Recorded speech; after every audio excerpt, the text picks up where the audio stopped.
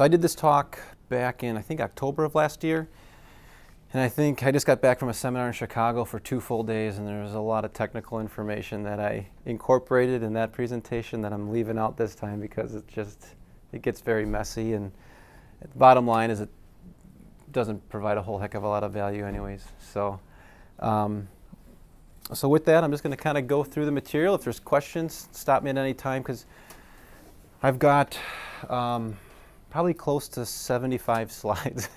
There's still a lot of information, a lot of material to go through. It's sometimes hard to weed out what's, I think, really important and what's not. And so we can spend as little or more, more time on certain topics, as you guys see fit. So I always put my medical disclaimer in here because I do talk very passionately about all the vitamins and nutrition that I do here. So I've got to watch myself and be careful. So don't take what I say and stop taking all of your prescription medication and say, well, Dan at MD told me this and this and this. And so I'm not telling you that. I always recommend talking to your doctor first and foremost about any kind of changes in your medical therapy. You can certainly ask me questions about pharmaceuticals. Obviously, that's my background as a pharmacist, so I can advise you on those types of things on a more individual basis. So just heed that in mind. So that is that. But with that, I am working for you. So you've attended, you've paid big money to be here. And so if there are questions in the future and you just want to bounce something off of me, call me. You know I'm here every day. If I'm not here, Jenny, Kelly, the front end staff, they'll be able to take a message just as well as any reception out there, and they'll get that message to me. I'll also include my email on the last slide, so you can always email me. It's obviously a quick and easy way to get questions answered in a proficient time. Kind of went through all this. I'm jumping ahead already. So what pharmacist has your best interest? Hopefully at the end of this presentation you're going to say me. So that's my goal in the next hour and a half that we have to convince you of that. So I'm part of your medical team now, so ask me questions, obviously throughout the presentation. At the end of the presentation, again, email me, get a hold of me however you want to, and I'll do the best I can to get those questions for you answered. So a quick discussion on time. What does this have to do anything with the immune system? And that is simply this: it's our most valuable asset.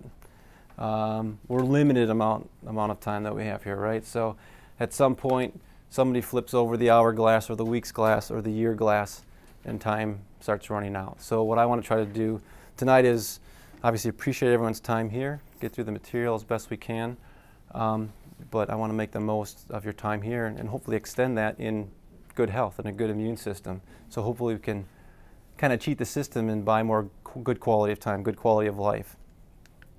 4 things we already know about time. I always kind of like pointing this out. Investing in time over time is cumulative. These are all things we know, right? So a good example is exercising and eating right.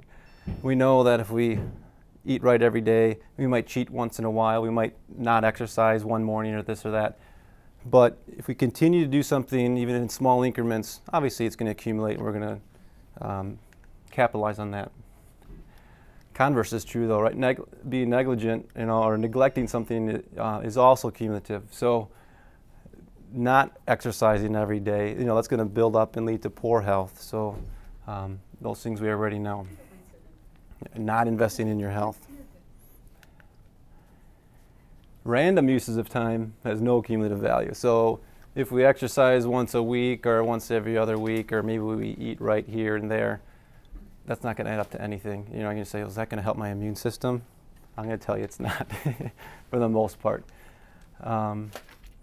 And you can't make up for misspent time. So hopefully by the end of this seminar, we're all going to be motivated to spend more time on our health so that we hopefully can get more of the most valuable asset that I think we all have, and that is our time. So I'm going to get back to this, just kind of keep this picture in the back of your mind. I'm not going to tell you who this is quite yet. Obviously you can kind of see from the picture a little child that's not doing so well, probably in a hospital. So We're going to kind of keep that in the back of our mind. What is a child, at a young stage of life, what is their immune system going through? How does it adapt to change? How does it fight off the big measles outbreaks, those kind of things, chicken pox, simple flu, what's going on in that picture?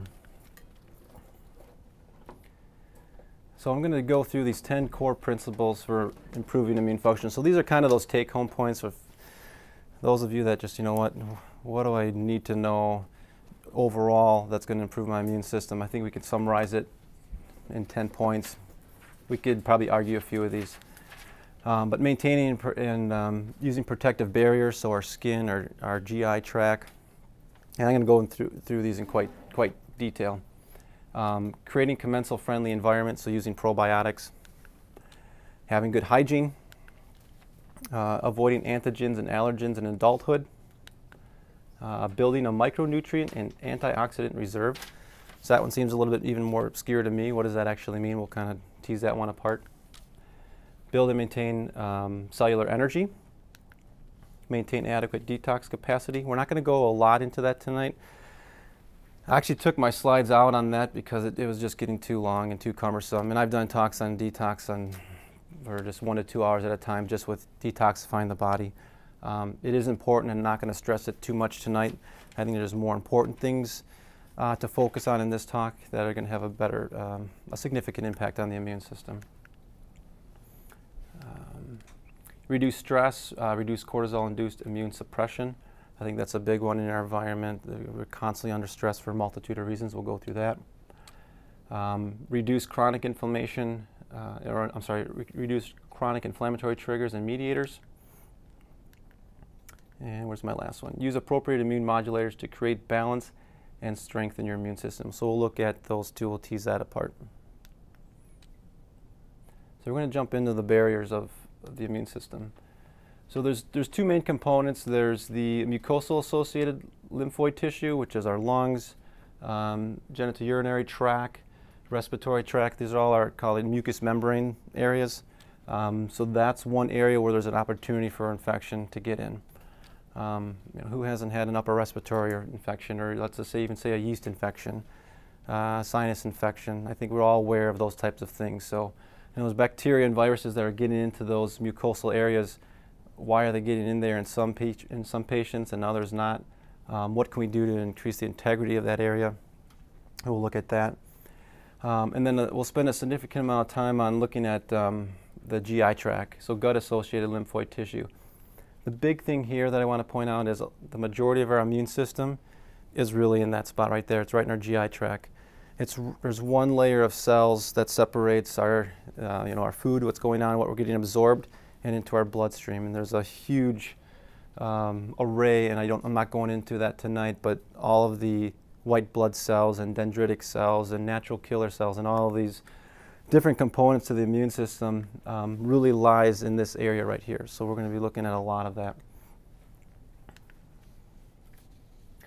Commensal-friendly environment. So what does that even mean? So we're talking about good bugs and bad bugs. It's probiotics, so hopefully we've all heard that term. Probiotics, that's a good bacteria that is going to have a multitude of different benefits in our immune system and in other parts of our health. So we're going to look at that. Here's just a common product that we sell here. There's a multitude of different probiotics out on the market, so I'm going to try to help distinguish which ones we should buy, which ones we should stay away from. I heard this about this probiotic and this about that. Where do I need to go with a probiotic? How much do I need to take? We'll go through that as well. I'm not going to spend a lot on hygiene, but we do know that having clean water, having a sewer system now, that all helps with their immune system. A lot of individuals that are sick, we can probably make an argument for a lot of these children that are, these child care centers and so forth, that are these kids that are breaking out with these measles issues right now. We could, make an argument that, well, maybe we should quarantine those patients off to some extent so it doesn't keep spreading and becoming more of an issue. When I did this talk back in October, it was the whole Ebola outbreak and quarantine those individuals, and we need to do something with that potentially. And then a big debate in my world is looking at the overuse of antibiotics. So are we an over-sanitized society? So I've got the hand sanitizer right up by the counter. You know, is that really necessary? You know, we could argue, you know, both sides of that, I'm sure, you know, on end. But, you know, is that really important? Are we getting rid of all of the bacteria on our hands, and now we've got some bacteria that survive that, and now we create these superbugs that we hear of, you know, and then antibiotics aren't working against these bacteria. So we have to think about all of those things and kind of question those. You know, when is it appropriate to use those hand sanitizers? Avoiding antigens and allergens as we age. So what I'm talking about there, as we age, our immune system becomes more susceptible to things that maybe weren't a problem in the past. So, you know, as we age, we tend to develop more of a sensitivity to dairy. You know, we're lactose intolerant, where before we could have that food item, and now we're not. So what's going on there? So we'll kind of peel that apart. Inflammation becomes more chronic. So as we age, generally speaking, and hopefully we can halt some of these things in ourselves by the end of tonight, is getting rid of this chronic inflammation. And there's almost every disease state out there can be related to some inflammatory mediator. So in some regards, you know, cardiovascular disease, diabetes, arthritis, we can contribute a lot of those major medical conditions out there to some type of inflammation in the body somewhere. So how can we address that? And then malignantly formed or transformed cells evade watchful eyes of our body's surveillance. So what I'm talking about there is basically cancer. So we get cells that, you know, for whatever reason they get copied wrong, and so now we've got this strange cell that just wants to keep dividing and dividing and dividing. Basically, that's cancer right there. Oh, we all have cancer at some point. Cancer basically is just another illness in the body. It's really just another chronic condition. And typically our immune system should take care of that, but why is it not? Why are we losing the battle on cancer? In my opinion, I think we are. And if you've seen other seminars here, there's other doctors in the area that would agree with me on that. So that's that. Building metabolic reserve. We're going to spend a little bit of time on that, but it's basically looking at somebody that's immunocompromised or just has an infection. What does it really take to get their immune system back up and running at 100%? You know, is it just, you know, you take a multivitamin and it's got 100% of all your daily allowances? Is that enough? I would argue it's not. You know, it's not going to get, you know, we take 100% of vitamin C. I don't even know what that number is. I think it's 150 milligrams, something like that, maybe 300 milligrams. Is that really enough vitamin C to boost our immune system to the level that it really needs to be at? I would argue it's not. So we're looking at building mitochondrial energy, and we'll look into that a little deeper. I'm avoiding the detox talk tonight, but that is going to be important.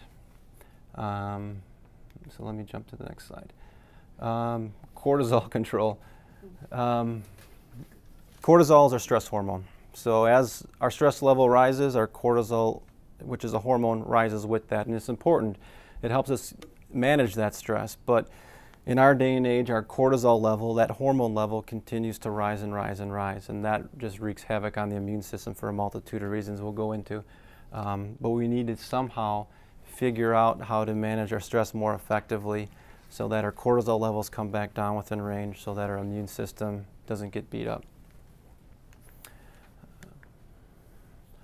And reducing chronic inflammation. So that kind of goes hand in hand with a multitude of different things, but there's inflammation all over. So what do we need to do to lower that in our body?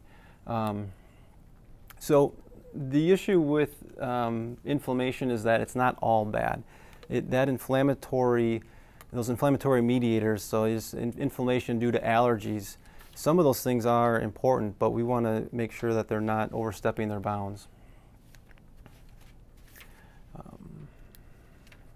I mentioned that already, but chronic inflammation is almost part of every disease out there, so just kind of keep that in mind as well too. So just I like putting in these lifestyle principles. Our bodies were designed with a multitude of similar buffering mechanisms that allow the body to have amazing resilience against poor lifestyle decisions. Every lifestyle decision either weakens or strengthens this capacity. Over time of months, years, decades, both good and bad decisions have a cumulative effect on our body's ability to create health. So again, kind of tying that back in with making the most valuable use of our time. We want to make those just small deposits every day on our health. And really that's going to, I think, have the most profound effect on our immune system. So what are those little things that we can do? So I'm going to go through each one of these steps now just in a little bit more detail and kind of break this apart even further. Come on in. There's a few chairs sprinkled around. We got lost. It's a common problem.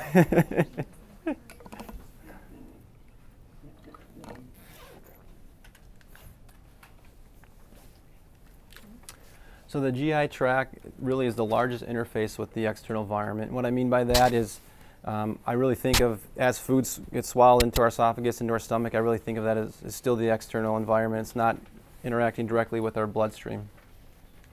All therapies involving foods, beverages, supplements, drugs require a predictable interface with the GI system and related detox pathways. And what I really mean by that is anything that we basically swallow, put down our mouths, we got to figure out, is that a healthy thing to do? Is that a wise thing to do? Should I really be consuming that?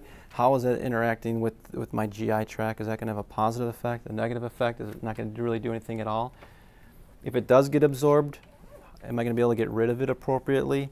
And a big thing that we deal with here at the pharmacy is bioidentical hormones. A lot of the hormones are delivered through capsule. We're taking estrogen, we're taking progesterone, we're taking thyroid. That has to get through our GI tract and then somehow get into our bloodstream and so forth and make changes. Is that really the best thing to do? All those hormones are getting taken up in the bloodstream, through the stomach, through the intestines, and then they have to go through the liver and get metabolized. Is that affecting the integrity of the GI tract at that point? Some of those things we just don't have the answers to it yet, but we got to be thinking about those things. And this is only one, and I'll show this in the next slide or two, but that barrier, that layer of cells that I'm talking about is one cell layer thick. It is a very tiny interface. So we can think of it that way. It's just very easy to have a breakdown in that barrier, and we're going to have things getting through, antigens getting through, that are going to have a profound impact, negative impact on our immune system.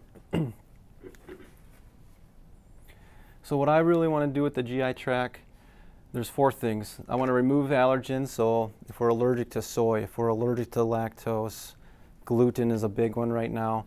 Whatever those are, we need to get rid of them. That's going to continue to have a negative impact and start weaning down and breaking down those cells that are just one layer thick. Toxins, harmful organisms, got to get rid of all of that as much as we can. And then once we've removed all the bad things, we want to put good things in place, which are those probiotics. I'll get into that in a little bit. Re-inoculate with probiotics, and then we want to do a repair process. So if we've damaged our GI tract enough, and maybe we have a GI ulcer, maybe we have some kind of colitis or inflammatory bowel issue, there's some kind of inflammatory chronic condition in our intestines, we need ways to repair that and patch things back up. So what's the best way to do that? Is it a proton pump inhibitor? Answer is no. Oh my God. That's what I got. So just to kind of get us all on the same page, we've got, I'm talking about villi, microvilli. It's basically all these little tiny folds in our intestines. We got, 3-foot long tube of this basically, right? But then there's all these very tiny intricate folds. And we're getting into basically down to again, one cellular level of where this interface is between what the external environment is, which I'm considering what our food is, what's our intestines, and then on the other side of that, our internal environment, which is our bloodstream. And there's a whole complex, What happened? Interface there that that the body has to kind of figure out and sort through. I'm not going to go into all the biophysiology on this slide. It would take me all day to probably explain it anyways. But there's a multitude of different things going on. The important thing that I always like to point out with this slide is with this one layer of cells that are here between the external environment out here and what I'll just call this inside here in our bloodstream where our white blood cells are, is that there's different molecules in here that really clog up and protect different toxins from getting down into our bloodstream. We want to make sure those stay in place. And if they do get dislodged or dismembered or what and so forth, like this picture down here, there's an autoimmune issue going on with this person's GI tract. How do we rebuild this? Is there any way to put back the pieces and get that functioning the way that it should? And there are. So we just need to kind of peel that apart and look at that closely. And with, so I always pose the question, what is leaky gut? We always hear about this. Our intestines are breaking down. There's different things getting through our GI tract that are causing an immune reaction. How can we fix that? So I kind of went through all this already, but this glue kind of holds these cells together, and what happens is there's these particular cell called a dendritic cell that is kind of a surveillance cell. It kind of sticks its arm. I'm going to go back here for a second. Through a couple of these cells, and it kind of monitors the environment, monitors our food, and it kind of gives the immune system down here an idea of, is it very toxic out here? Is there a big war? Is there a big, allergens that are coming through that we got to be careful and tighten things up? Those cells play an important part of kind of allowing things to go, back and forth between those two. I'm going to skip that. So what causes this breakdown of this junction between these cells? There's a multitude of different things. What I mean by dysbiosis is just an imbalance of good bacteria in the GI tract, and we'll talk about how to fix that. A big thing that I focus on is medication. So what I mean by steroids, a classic example would be prednisone. So anyone that's typically on an autoimmune issue, chronic inflammation, you can be on prednisone for a multitude of different things that can really wreak havoc on the GI tract. Antacids, proton pump inhibitors, anti-inflammatory drugs, those can all lead to weakening of the intestinal lining, which is ultimately going to lead to a leaky gut syndrome. PPI is proton pump inhibitor, so it's an antacid. An example would be like a Nexium or a Prilosec or a Protonix. It's typically used for heartburn symptoms or some type of indigestion issues. So, alcohol can slowly erode that layer of cells. Antibiotics, stress can do this, and we'll get to that. Acute trauma, toxins, infections. So there's a multitude of different things that really are wreaking havoc on that, just again, that one layer of cells.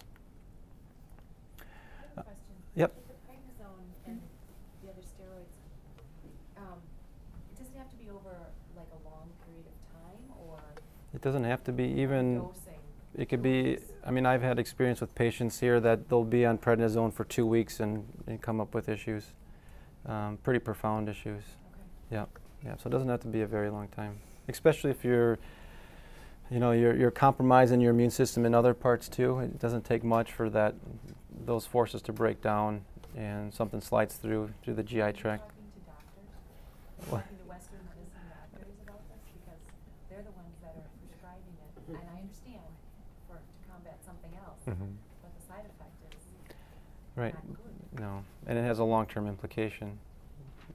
Yep. This is just an article that I came across that had an association with leaky gut and autoimmune disease. So again, the more the holes that are poked through that layer of cells, through the intestinal lumen, there's a greater risk of acquiring autoimmune conditions.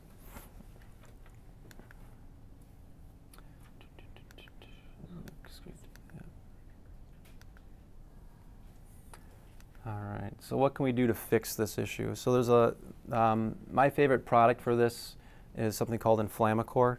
That should be on your sheets somewhere. Let me take a look. Oh. Oh. Maybe not. Oh, you have one. There's not. I don't think everyone has that sheet. No, I've got it. I'm gonna just hold this. Can you get more of this? This is the sheet. I'm gonna get everyone a copy of this. But Inflammacore's on there. It's a multitude of different products in a powder that basically again it increases the integrity of the immune system. Or I'm sorry, of the intestinal lining, which then will increase the integrity of the immune system. I think Jenny's going to hand out some of those. She'll make copies. Do we have a bunch of those? Mm-hmm. Yeah, okay. Is there anyone that doesn't have a list of supplements? Oh, there's a bunch. Oh, boy. Oh, yeah. Okay. So I'm not going to go through each one of these individually, but let me see here. But there's curcumin, skullcap, green tea, vitamin D, glutamine, glycine, that are just critical for increasing the integrity of that layer of cells. So I'll get those rest out. Oh, we'll get a few more. So I'm a huge fan of that product. Basically, my recommendation is 1 scoop a day. I would do that as more of a maintenance dose. On the packaging, it talks about 2 scoops a day. I would normally do that for somebody with a very acute issue. So a lot of chronic inflammation, you have acute distress. I would do 2 scoops a day. Generally speaking, what I've seen when using this product, though, is patients will end up with diarrhea. My suspicion is, though, that there's a lot of toxins, there's a lot of dysbiosis going on in the GI tract, and now we've increased the integrity of the intestinal wall, or the lumen. And so the body's kind of figured out there's a lot of garbage in our intestines, so it's all going to get shot out. So it's obviously they're not expecting that. It's not very pleasant. I probably didn't do a good job warning them. So I'm warning you all now. This does work. I mean, that's actually a good side effect in my opinion, getting rid of some of those things. I had some blood work done, and my C-reactive protein, CRP level came back 2.5. And it's my understanding anything over 1 is an indicator of inflammation, and 5 is pretty bad. Am I understanding that to be right? 2 point. I don't know the exact number. I kind of see what the reference range is for each lab, That's what but. I wanted to ask. What is the reference range on that? And well, and you're talking about products to take, but aside from products containing supplements and nutrients to reduce inflammation, does baby aspirin work? Does magnesium work? Vitamin C at 2,000 milligrams a day? I mean, might I already have everything I need besides needing to buy a supplement like that? Is there another approach? There's going to be a multitude of approaches. This is just happens to be the approach I'm recommending. I generally wouldn't. Baby aspirin is obviously we all know is an anti-inflammatory, but I don't think it's the best choice. Unless you've got some other predisposition. If you've had a previous heart attack, then I'm going to say yes to that. Well, But right now but if it's, and it was recommended I take the baby aspirin.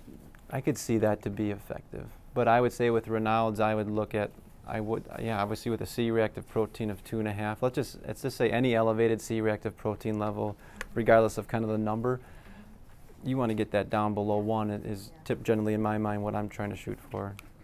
Yeah. So.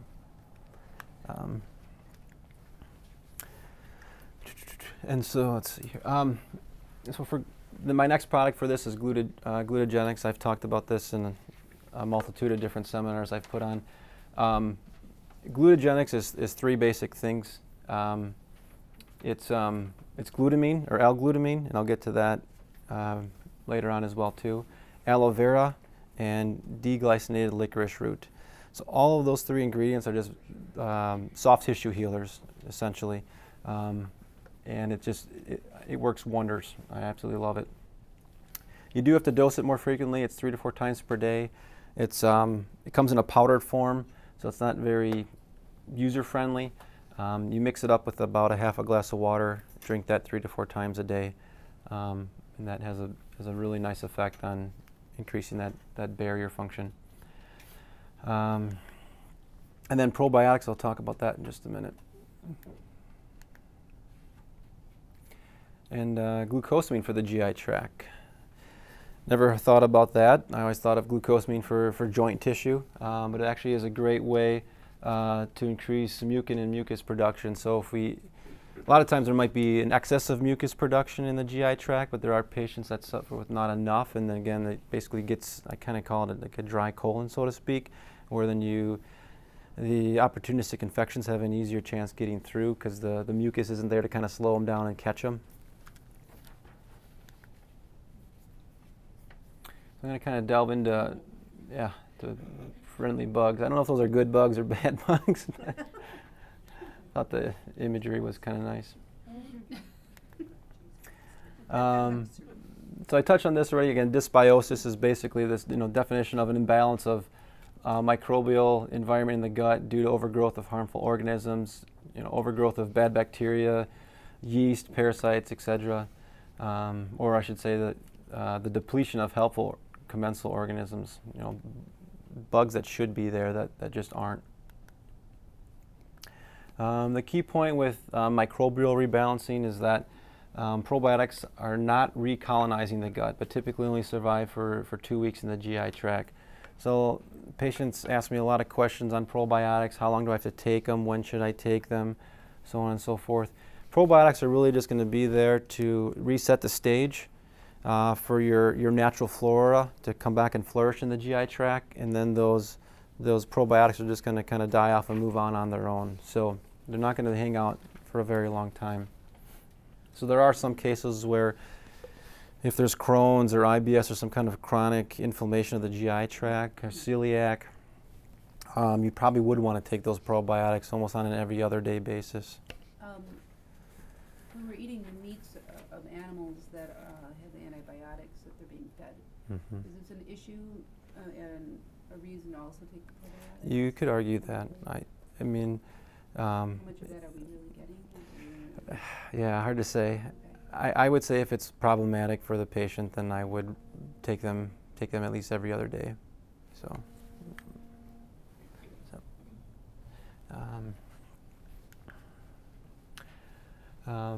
there is just a huge amount of bacteria in the GI tract. So are you saying not to take a probiotic for life every day? Typically not, no. I mean, ideally, in the ideal scenario, whatever that chronic inflammation is that's going on, you're going to take it for that period of time. And hopefully then we can clear, and again, it might take a month, make 6 months or a year. Generally speaking, I don't typically recommend probiotics all the time, every single day. I might cycle them, and then if you're eating a lot of meat or animal products with antibiotics in them, then you could probably make the argument that you should, take them on a more cyclical basis. But generally speaking, I'm not popping in a probiotic every single day of the year. Yeah. I just think there's better use elsewhere with the funds. Yeah. So it's just a phenomenal amount of bacteria that are in there. Yeah. No, it's okay. I just wanted to ask you, if you've got a problem with milk and we're into lactobacillus, Florigen, and whatever, what do you do? I mean, are there probiotics that don't have lactobacillus? I mean, there's fermented foods. We could do that, but that's not going to give us a lot of bacteria. Metagenics does make a dairy-free probiotic. I don't normally carry it. It's not a big mover here, but I can certainly order it in. But they do make a dairy-free probiotic. Yeah, so that's a good question. Because most probiotics are basically grown in a broth containing some type of dairy product. So,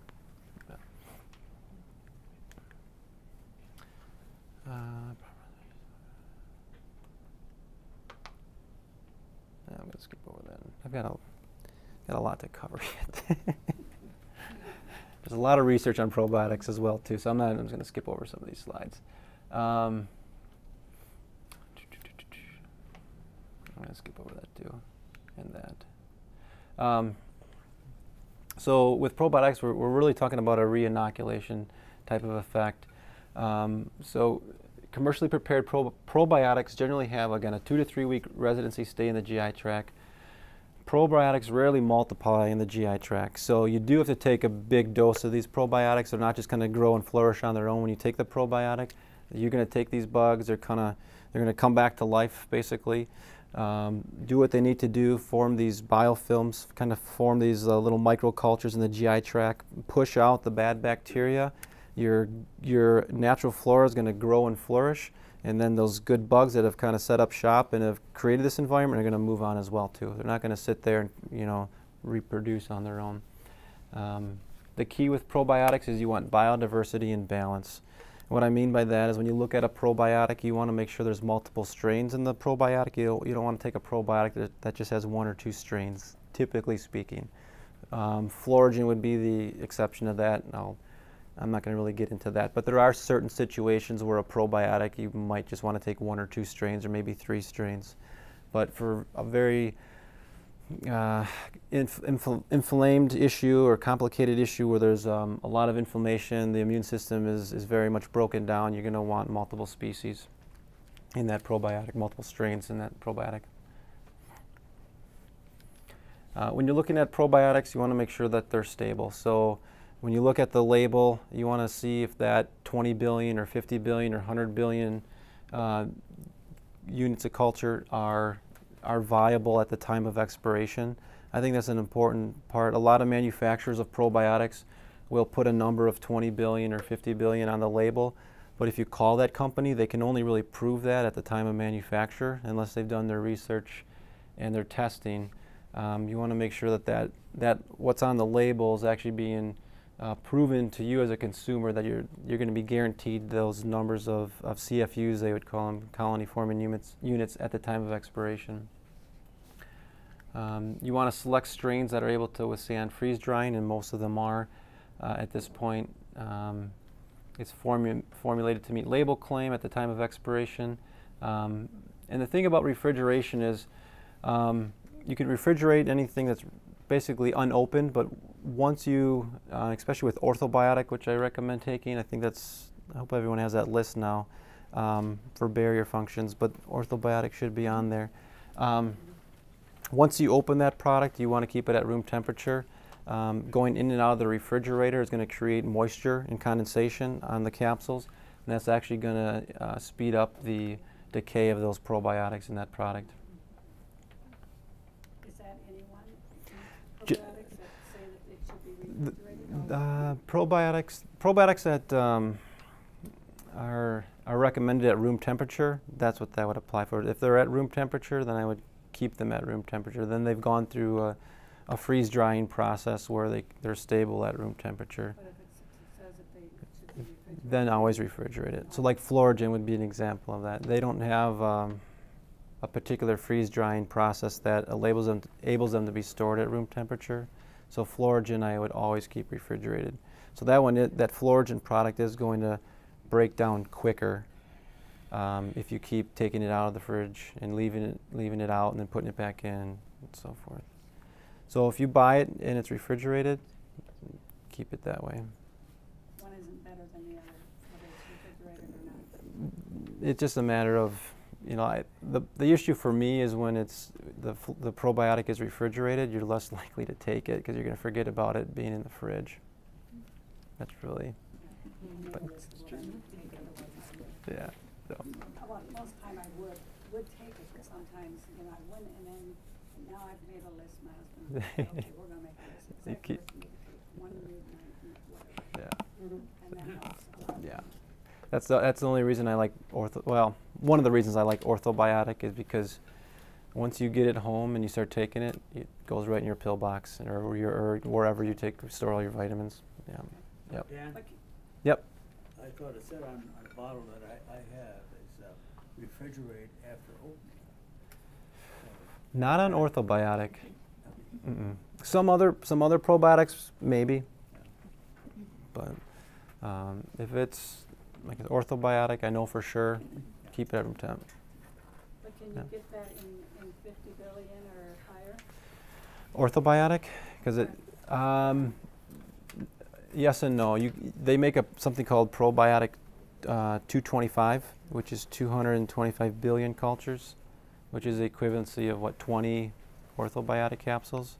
So you can do something like that if you need more.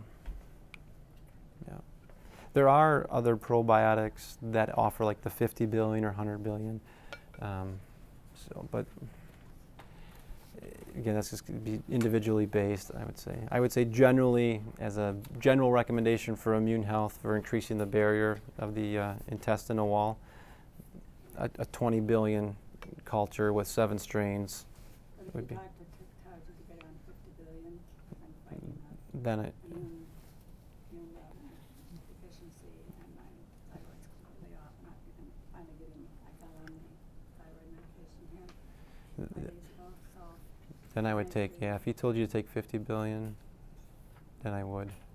And I would make sure that whatever product that is that it's 50 billion, guaranteed 50 billion at the time of the expiration, not the time that they made it. That's always a big trick. find that out. Yeah. And you should be able to call the company that made it and ask them that. Right. You know, show me the proof that it's there. Yeah. Yeah. So taking with or without food, I always get this question of when should I take the probiotic? You know, is it 30 minutes before food? Is it during the meal? Is it 30 minutes after? There was a study that looked at this. Essentially, the results said 30 minutes before a meal had a slightly higher survival rates of the bacteria we're talking about versus with food, or 30 minutes after a meal. This was basically clinically insignificant. So I always say, if you're going to take a probiotic, just take it. If you're eating already and you're like, oh my God, I forgot to take my probiotic, just take the darn thing. It's better to take it than not. I kind of touched on this already. Which probiotic is right for me? Again, that is going to vary patient to patient, but generally speaking, a probiotic, you want it to be multi-strain. For adults, again, general recommendations here, 20 to 40 billion per day, and then for children, about 1 to 5 billion CFUs per day. Again, I should probably change this. I typically recommend every other day dosing with a probiotic. You get just as much benefit with every other day dosing. You can stretch your dollar twice as far, and again gain almost exactly the same benefit. So avoiding antigens and allergens. I don't know, has anyone had skin testing done for allergens? So was it something similar to that? Yeah. Yeah. On your back, yeah. So, so it's, once we identify, what your allergens are, obviously then you want to stay away from them. And so, sometimes we just don't know what we're allergic to. Our immune system is triggering a reaction, and it thinks that it's a virus or something, that's damaging to our bodies, and it's overreacting. And it's eggs. It could be damaging to that patient, obviously, if they're reacting to it. But obviously, the immune system is going haywire. It's reacting to something that generally is not going to cause damage to our body. How do you find out if you're allergic to gluten? The quick and easy way for that is avoid it for 2 weeks, completely, 100%, and then see if you feel better. Try it. And I would say, because it really doesn't, I just would tell patients to save the money. I mean, you can go and get the test done for gluten sensitivity, and I don't know the exact numbers of how specific it is or how sensitive it is. But what we do know is if we stop all gluten sources for 2 weeks and we feel better, well, then we know we're sensitive to, our body is sensitive to some level, so why go back on it? That's what I did for myself, and my joints felt much, much more like just flexible, essentially. So, yeah. Some people just have to know if they're gluten sensitive. just, it costs you nothing to, a little time and effort to just not take any gluten for two weeks, and then So who cares what the test says?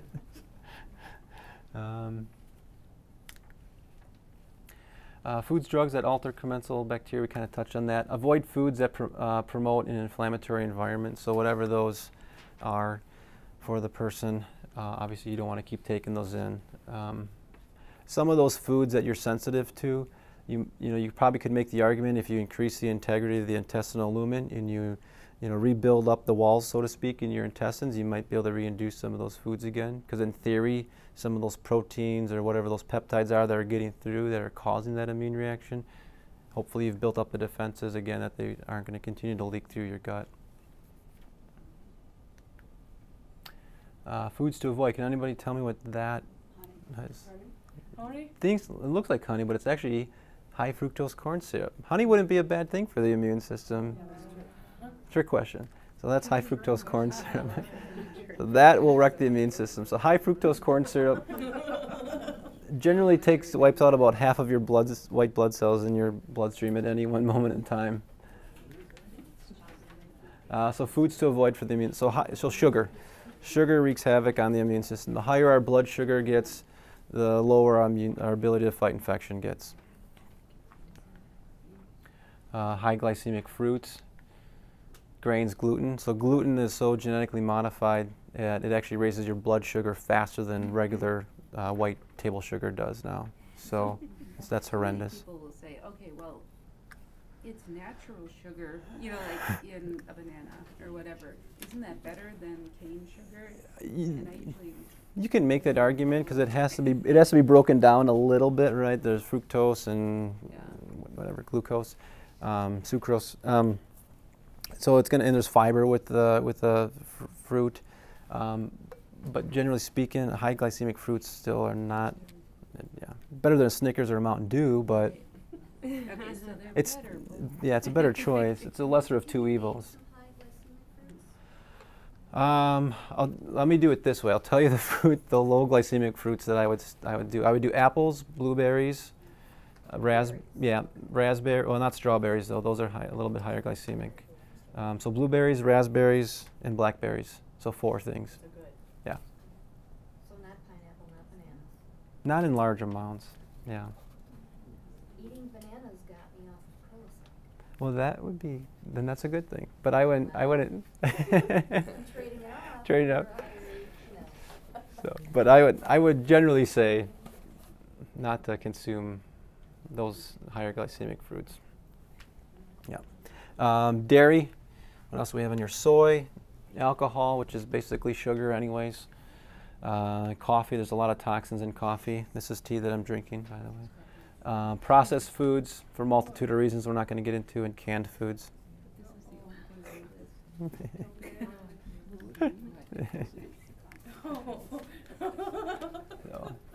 So eating for your immune system. So we could again spend a multitude of time on this too, but gluten-free diet, eating an anti-inflammatory diet, low in sugar, high in essential fatty acids, so high in fish oil. Eating plenty of cultured foods, kind of touched on that a little bit. You're not going to really, in my comparison, people always, customers will ask me, well, can I just eat yogurt? Will I get enough probiotics that way? And generally speaking, again, I'm just making generalities here, but you have to eat 10 cups of yogurt to equal the amount of bacteria in 1 probiotic capsule. So who's going to eat 10 cups of yogurt a day? Dairy. I might eat 2, yeah. So. Ensure adequate protein, zinc, vitamin D, vitamin A. We'll get into that in just a little bit. Actually, we're going to get into it right now. So vitamin A, required for normal, innate, and adaptive immune cell function. So basically the innate system, I'm not going to get into this a lot, but it's kind of the non-specific part of the immune system where there's white blood cells, there's different players of this part of the immune system that kind of attacks anything and everything. It doesn't really, it knows something's bad, so it's going to go after it. So vitamin A will help in that capacity. But vitamin A also helps with the adaptive immune cell function. So the part of our immune system, when we get a cold or a virus or an infection, and then we get that same infection a month later, we have a mounted immune response. There's certain cells in our immune system that have memory. They say, "Yeah, I've seen that virus before. I know exactly how to tear that thing apart." So vitamin A will help enhance that component of the immune system as well too. How many milligrams do you have of that? I think that's on a slide coming up. I kind of touched on that. That's just talking more in depth about that. Also improves production of IgA, which is IgA is important for the adaptive or the learned immune system. Zinc, important for the growth and development of immune cells. Deficiency impairs both, again, this innate and acquired immune systems. The caution with zinc is you always want to make sure you're balancing that out with copper. So you don't want to just go out and take a ton of zinc. 15 milligrams, maybe at the most, general recommendation. For men, you could probably get away with 30 milligrams a day. Vitamin D, we could spend a whole hour on that, but essentially with vitamin D, you want to, I always say with vitamin D is test your level and then get your level up between, I would say you can debate the numbers, 50 to 90, 60 to 100, somewhere in that range. Depends who you talk to. Not 30, not 40. I think that's too low. You could probably make an argument for 50. With vitamin D, I kind of like to fill the bucket up, so to speak, with my vitamin D. I try to get into that 80, 90 range. And again, that might be appropriate for everyone. But vitamin D has a profound impact on the immune system and other systems in the body as well. Vitamin D and autoimmunity. So looking at autoimmune diseases and conditions, there's a high correlation with, if you have a low vitamin D level, you have a higher risk of an autoimmune condition. So vitamin D does affect or can have a positive influence on getting rid of like Hashimoto's, lupus, rheumatoid arthritis, and the list can go on. I'm kind of speeding up here because I see I'm almost an hour into this. So talking about mitochondrial energy,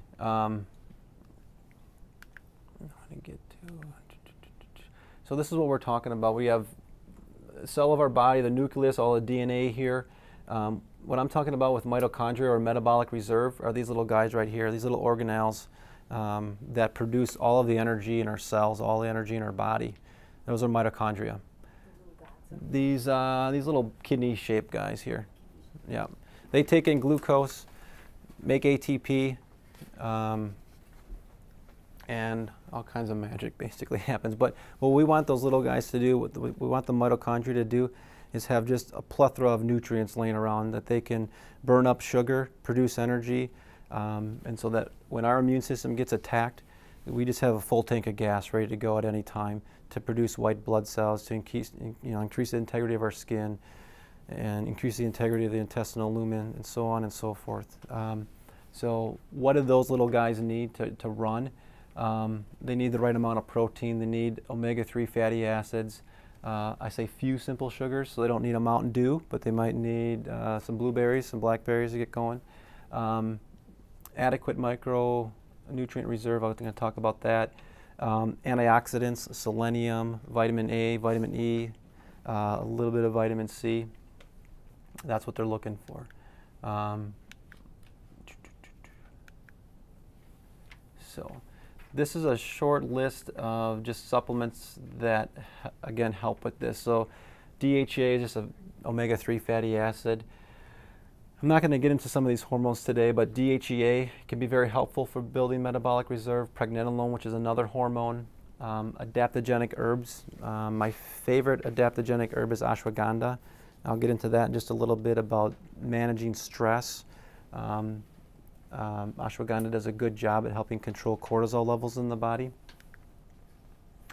Insulin sensitizers, I'm not going to go a lot into this tonight, but lipoic acid, chromium, berberine fiber. I think that is on your handout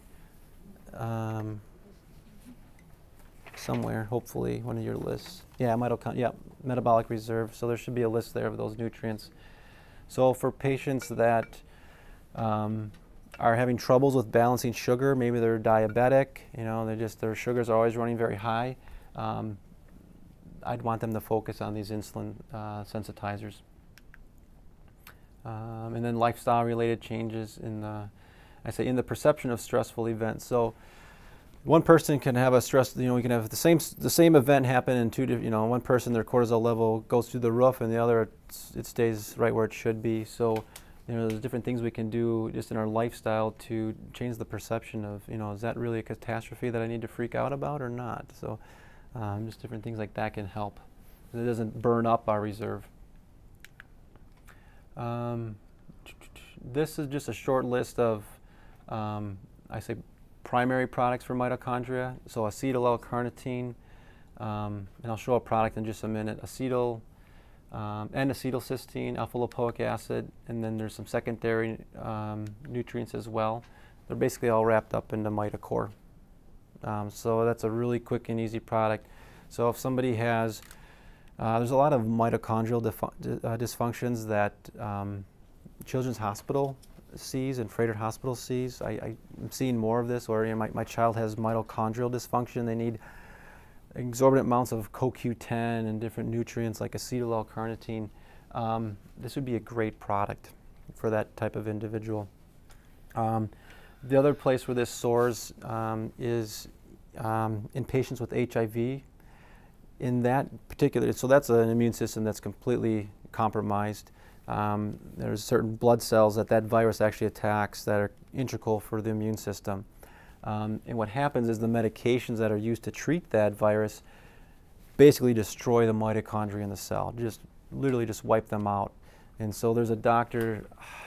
John Kaiser, he's down, I believe, I can't remember exactly where he's at in the United States.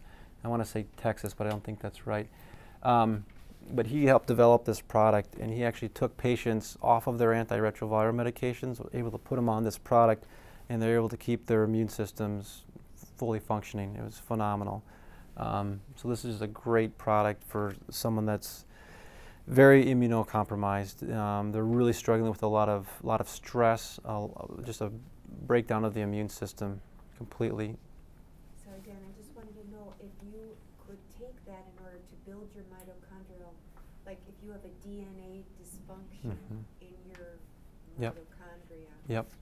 And you try to take the N-acetylcysteine and those kind of things, and you break out in them. You have an actual allergic reaction. Is there something else that you can use as a different path to getting your mitochondria back up?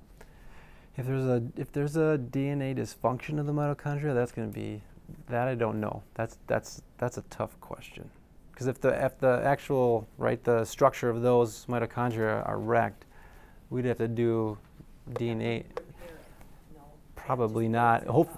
Yeah, right. I would say the assumption is maybe there are some of those mitochondria that are still functioning at some capacity. Otherwise, you wouldn't be alive. You need mitochondria to produce energy. So maybe I'm stretching here, but maybe it would have some value with some of those mitochondria that may not be affected. I mean, is there anything other than MitoCore here? Because the doctors don't prescribe You could kind of, the L-carnitine I have separately, the lipoic acid I sell separately. I have to check the N-acetylcysteine, but that's what I'd focus on, maybe a few of those. Yep.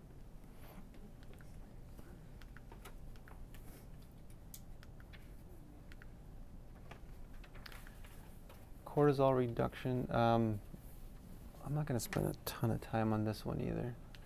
Let's skip through that. So the main influences of the hypothalamus, pituitary, adrenal axis. So this is kind of our stress center, our glands that kind of control our cortisol levels. Really are impacted the most by glycemic dysfunction. So the more that our blood sugar is going up and down, the more our cortisol levels are fluctuating with that, and that's not a good thing. We want to try to keep our cortisol levels, they generally just rise right before we wake up in the morning, and then our cortisol levels will have a nice, what we call circadian rhythm, and they'll drop throughout the day to a point where we can fall asleep at night. The more our blood sugars are bouncing up and down throughout the day, the more havoc that's going to place on the HPA axis. The less sleep we get, the less quality of sleep we get. That too is going to affect our cortisol levels. And then the more inflammation that we have in our body, the more that's going to affect our cortisol levels as well. and then mental and emotional issues. As we get into a stressful situation, our cortisol will generally rise, but we want to make sure that that cortisol falls back down to a normal level. And if it stays up there, that's not going to be a good thing. That ultimately is going to weaken our immune system over time. I'm going to skip over that. Put way too much information in tonight. So testing and repair. So how do I know if my cortisol level is in the right range? Do I have enough chronic stress that I need to do something about it? We do sell a saliva test kit here. Actually, the test kit itself is free. So if you're interested in what is my cortisol level, what do I need to do with it, I would recommend there's a 4-point test that you can get, and I can go through that with you. Basically, you take the kit home. There's these little tubes that you spit saliva into. In about 2 weeks, you'll get your cortisol levels back. My wife Monica will do the interpretation, and then from there we could say, okay, yeah, your cortisol is through the roof. Let's look at ashwagandha. Let's look at some adrenal supports to bring that cortisol level down. DHEA and testosterone, we can also test for that as well with actually the same test kit. I'm not going to get into DHEA tonight tremendously, but it does have a very beneficial effect in autoimmune diseases. So if your DHEA is very low, so what happens, I'll get into this a little bit, but under long periods of stress, your cortisol levels become very high, and what they do is they steal DHEA away from the body to make more cortisol. And so what happens then is we see patients with low DHEA levels have a higher incidence of autoimmune diseases. So we can look at some of these issues like rheumatoid arthritis, I spelled lupus wrong, LUPS, inflammatory bowel disease, MS, Sjögren's. If we increase those patients' DHEA levels, their condition improves dramatically. So that's kind of a neat thing. And then the best thing to do for your adrenal glands is to sleep. Getting good sleep is critical. I'm not going to go over that either. Just a bit of information on physical activity in the immune system. So you want to kind of be in this sweet spot. There was a study that was done where I pulled this from, but you just want to make sure that you're not over exercising and stressing your adrenal glands out. That's not good either. So you just want to get a moderate amount of exercise, get the blood flowing, get your respiration up, and that's going to give you your best effect on the immune system. If you're going out and running marathons and over-exercising, you're going to tax out your adrenal glands and you're going to weaken your immune system. So just moderate exercise. Don't go crazy with it. There's a study that talked about the benefit of physical activity in the immune system. So the recovery plan, I say using food as medicine, balancing stress hormones, building the immune system reserve, healing your gut, and supporting your liver. And I put some, I think on the handout I have like 3 or 4 products for liver function, since I didn't get a lot into detox tonight. But milk thistle can be very beneficial. Phytocore is on there. I didn't explain that tonight yet, but Phytocore is basically a multi-nutrient. It's got like artichoke leaf extract that helps with liver function, just a different multitude of nutrients to help detoxify the liver, essentially. And then I think there's a core restore kit that I listed on there as well too. That's a 1-week detox program that actually has the Phytocore in it. There's a protein drink and a multivitamin. So measles, flu shot, high dose vitamin C, some of these things that are kind of in the news here and there. Why is measles on the rise? I think we can debate that all night too. Our kids being, their parents afraid of vaccinating their children against measles. There are those patients that are infected. What is their diet like? Are they eating high fructose corn syrup for breakfast, lunch, and dinner? Were they on a lot of antibiotics for ear infections, and it decreased their integrity of their GI tract? There's so many other confounding factors involved with that I don't think that really the mainstream media picks up on. Whenever we get that side of the story, we just get this panic of, there's 70 cases of measles in California. Oh my gosh, everyone's got to get vaccinated. I don't know if that's the right reason or not. All right, so Do you recommend the vaccination? the measles vaccine? Do I recommend it? No, I don't. But I let everyone, make your own choice. But I personally don't recommend it. That's just my personal opinion. Yeah. I obviously when I was a kid I got it. I didn't. But you probably didn't get. Did you get the? If you don't mind sharing. I'm sure I did. Are you sure? Okay. But measles isn't life-threatening. It can be, but it's treatable, just like chicken pox is treatable. I don't plan on giving my children the chicken pox vaccine. I had chicken pox when I was a kid. There's always risk and benefit to all of these vaccines, and questions surrounding that. Is your immune system strong enough to mount a response to the vaccine? So the vaccine is, and depending on what vaccine we're talking about, your body has to mount these, have enough energy to create these memory cells from the vaccine so that when it sees the real infection or the real measles the next time around, you have immunity to it already. But sometimes that doesn't always work that well, and then there could be consequences of the vaccine too that I don't want to get into that debate. But Dan? Yes? Somebody once said, for example, you eat candy or something sweet, and it takes the protective coating off your mucous membranes, and you're more susceptible to germs even at that point just by eating a piece of sweet candy. I would say if you're immune compromised enough, Yeah. I would say that would be true. I think that plays a part of our overall health status. If we're weak, we're tired, we're exhausted, I think that's going to have obviously a greater effect on that person than somebody that's, younger, their immune system's more flexible, that type of thing.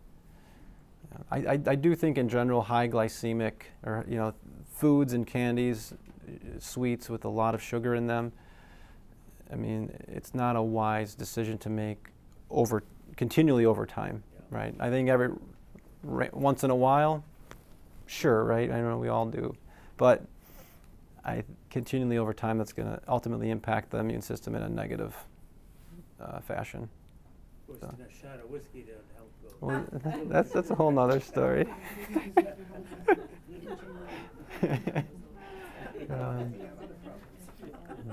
No. I get this question a lot. I got the flu shot.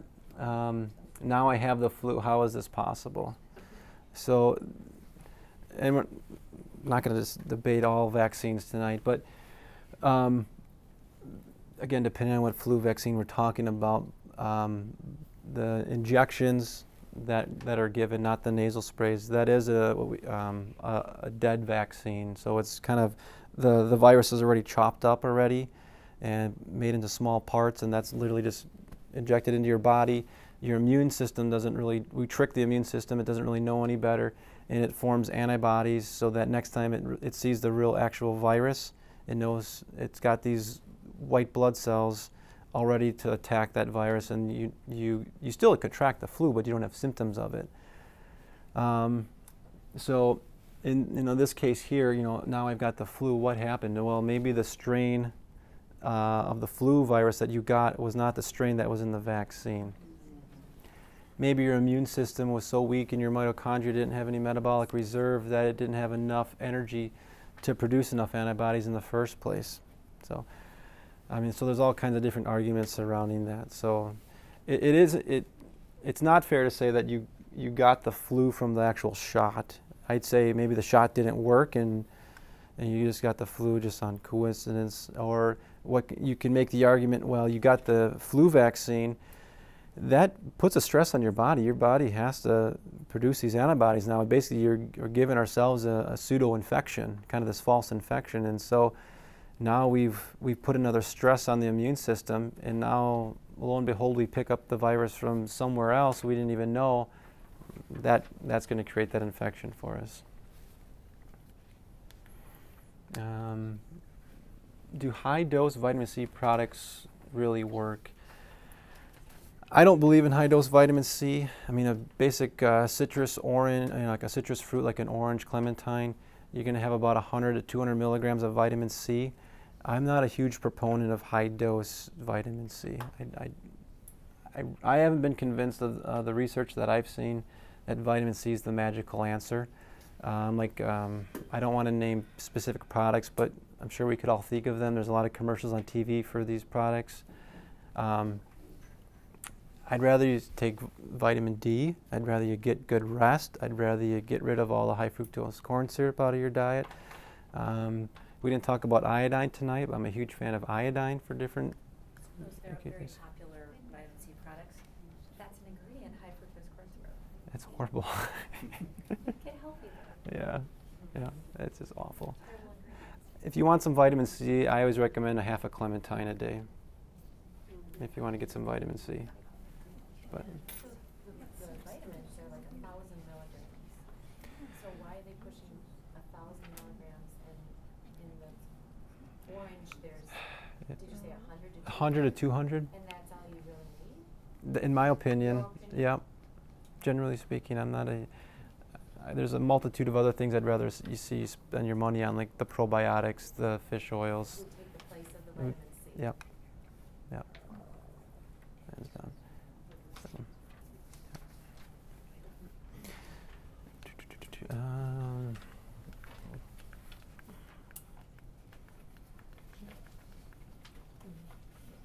I know I skipped over some of those. Do we have time for 10 more slides?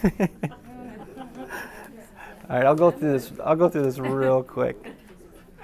This is just one. This is a medication that, or a drug that we compound here called naltrexone.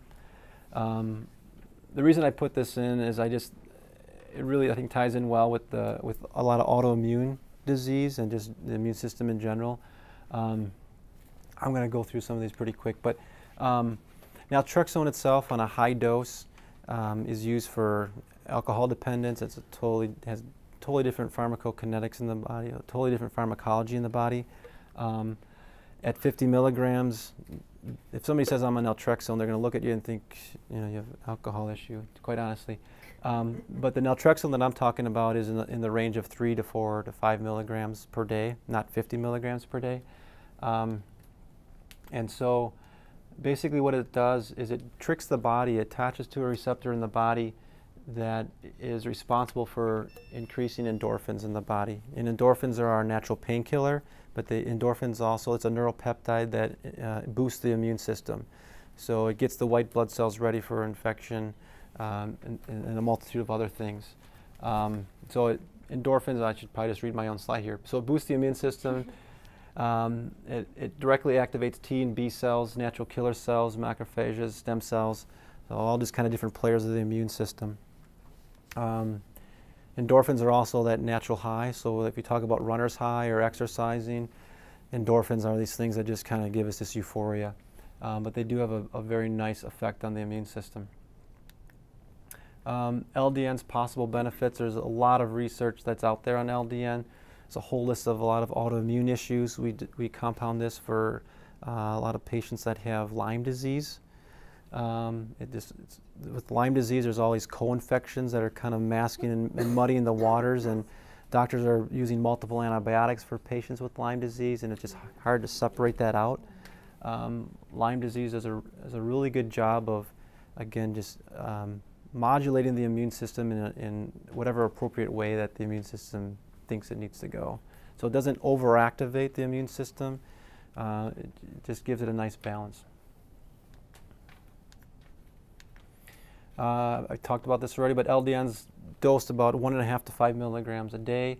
We can also compound it into a suspension, and then it's actually used in autism for different scenarios, and we can actually make it into a topical gel too. So it's kind of a novel way. Is there a benefit to the gel or the Just oil? ease of administration for the parent to put it on their child. So if you have a real Adults? for adults, capsules is the Really? most cost-effective way to go. Okay. Mm-hmm. Would it also be beneficial to someone who's been diagnosed with Q and Lyme disease? Absolutely. Really? Yep. Yep. There's almost not a patient with an immune issue that shouldn't be on LDN, in my opinion. Like fibromyalgia. Fibromyalgia, yeah, absolutely. Is it what's the length of course of time you would take that? It's probably on my next slide. So it takes about 6 to 12 weeks to experience maximum benefit. So it does take a bit of time for it to take effect. So some patients do stop it a little bit prematurely. So I always recommend at least taking it for 2 to 3 months before you really. And then from there, how long? From there, Indefinitely. indefinitely. Yeah. Or until you're whatever that situation you're treating is resolved, hopefully. Yeah. So after 12 weeks, hopefully you could be on, this isn't a lifelong. Well, right. I mean, right. I mean, for Lyme, patients they may never get rid of Lyme, so you might be on it for a long period of time. I have some patients that are on it for MS or some of these autoimmune issues. They could be on it for years upon years, but there's no side effects. There's a few that are mentioned here, but they're very mild. So if it's compounded, is it requiring a? It does require prescription. Yeah. So I just bring this up because I get a lot. I've been recently getting a lot of questions on LDN, and I have patients. I could tell you. I don't want to tell these stories like it happens to everyone, but there's patients that have come in here with MS and they're walking with canes, and then a month or two later I'm seeing them and they don't need their cane to walk. So for some individuals it does have a very profound effect on their immune system, and it's just amazing. I think we need patients should be, I think the community should be more aware of this. Excuse me, are doctors then aware of this, or is it a holistic person? Well, obviously the doctors that we work with know about it. It's not traditional mainstream medicine by any means, but I think if the more that I could talk about it and promote it, there's going to be more patients out there benefiting from it, especially patients with the autoimmune issues. Yeah. That's where I have recently seen in the last 3 months, like I said, I've seen some really phenomenal cases of patients. It's prescription. It's prescription only. What Yep. about Hashimoto? Hashimoto's, I have a lot of patients that come here that are being, yeah. Again, it's not clearing it up completely, but it's helping their thyroid much more effectively. The only thing with the side effects is it does cause a little bit of insomnia for the first few days, 3 to 5 days. I have seen a few patients that doesn't go away, but again, for the majority of the patients that I've seen, it has been tolerated very well. Who should not use LDN? So there are small set of patients if you're on narcotic pain medication. It's not that you can't take the LDN, but you do want to, if you're taking pain medication, narcotic pain medication, you wouldn't want to take it at the exact same time. You want to space it apart. You definitely would want to work with your doctor and your pharmacist on that type of thing. And then caution, so we talked about Hashimoto's. You do want to you can still take LDN if you have Hashimoto's, but what's going to happen, or in theory what's going to happen is those antibodies are going to go down and your thyroid gland is going to start working more effectively, so your dose of your thyroid is going to have to change because your thyroid is going to start working the way that it should, and so that medication you were taking for low thyroid, obviously the dose of your thyroid medicine is going to have to go down, in theory. But the best way for your thyroid to work is for it's your own gland to do what it needs to do. So somebody just mentioned about fibromyalgia. So there are some studies that are done with fibromyalgia and LDN, even though it's not really an immune issue, but it does help with that. So there was a nice clinical trial that was done with LDN. And then there's a couple of other studies. I just pulled out a few of them, but with Crohn's disease, beneficial effect with LDN. I'm not going to go through all the details here, but there's a couple of studies with that. I've seen some amazing cases with MS, which is really neat. And there's a lot of the references here that I pulled together. So back to that first picture, right? We got the 3-year-old. How are we doing time? This is actually my daughter. So I wanted to share this. So she got, RSV, like a viral infection in her lungs, and then on top of that she got pneumonia. Poor thing. So she was at Children's Hospital for a week, but she pulled through. and there's her last week. So she made a full recovery. But, you know, it really taught me about, you know, just as a parent and a very young, you know, you had a 40-pound person there in front of you, that their immune systems are very immature. They're, you know, they don't have a lot of immunity built in yet. You know, so there's all the things that I just talked about tonight is pretty much what what I'm doing for my own kids. But I think more parents need to know that. You know, get rid of the high fructose corn syrup, get them on a good fish oil. You know, all the things that I just talked about. Probiotics they take every day. You know, a good multivitamin, building up their metabolic reserve. You know, I think all those things played a crucial role, you know, for my daughter, in being here. You know, she got pretty close to not making it, so I'm very happy that she's here. So, yeah. All right, that's what I got. Hey, Bet, thank you for coming. Sorry, I tried to keep it down.